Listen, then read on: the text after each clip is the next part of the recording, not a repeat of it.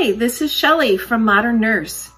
I have been a nursing professor and I have taught many nursing students about pediatrics and maternal newborn nursing, as well as other classes.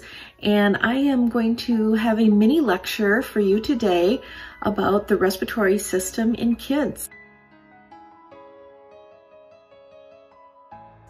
I'm going to talk about the things that lead up to respiratory infection in kids and how to assess a child for respiratory dysfunction. First of all, I want to tell you that there are a lot of biological differences in kids compared to adults.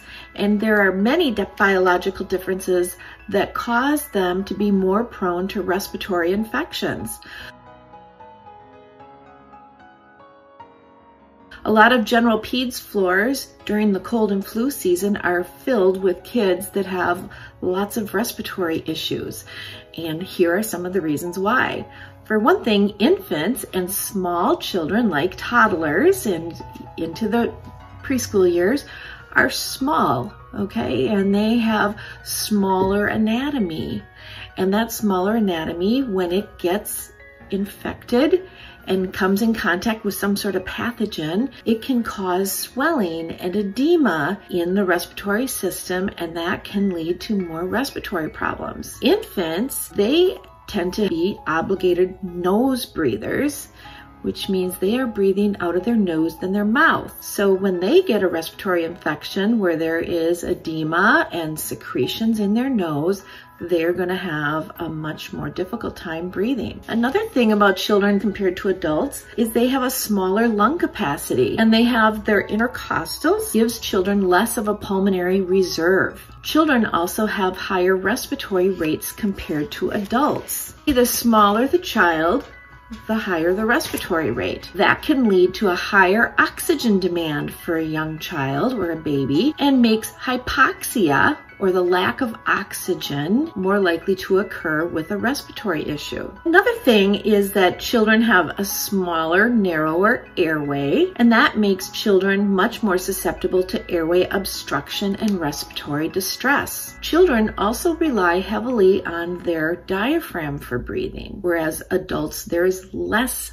of a need for them to rely on their diaphragm. And another thing is there's a lack of a firm, bony structure. Infants, their ribs and their chest, it's still developing. Those bones have not reached full ossification, so that makes them prone to having retractions, or that pulling. When they have a respiratory infection, they're prone to that. Kids, it makes them a little more prone to infections, respiratory infections, than adults. One is their age. As they age, there is an increase in lymphoid tissue and their immunity increases. So an adult has been exposed to lots and lots of pathogens and viruses over their lifetime, and that has built up an immunity in their system. Infants and young children haven't been exposed to as many things, so they still are in the process of building up their immunity, and that makes them more likely to succumb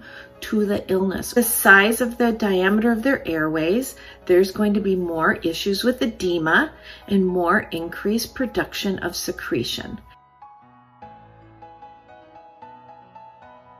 that can block or obstruct their nasal passages and the small airways in their respiratory system, and that can lead to more distress. They also have a lack of resistance of being able to fight against things.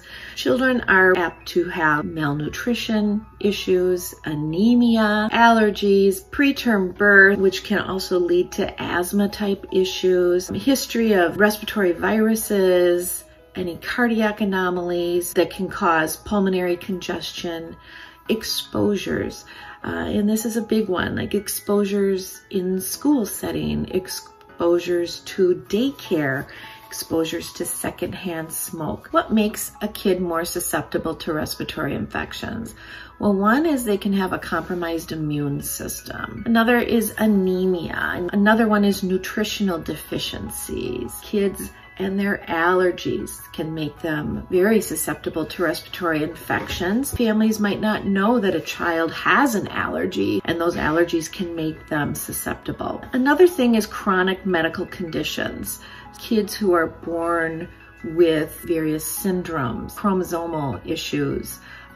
There can be asthma, cystic fibrosis, muscular dystrophy.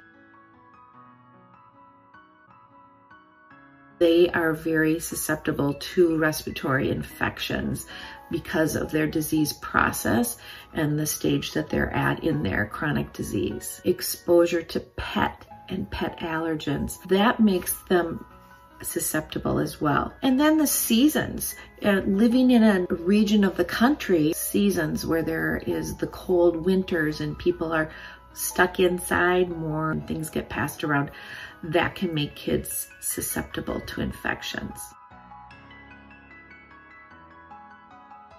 If you would do me a favor and hit the like button, that would help me out to know that this is a helpful video to you so that I produce more like it.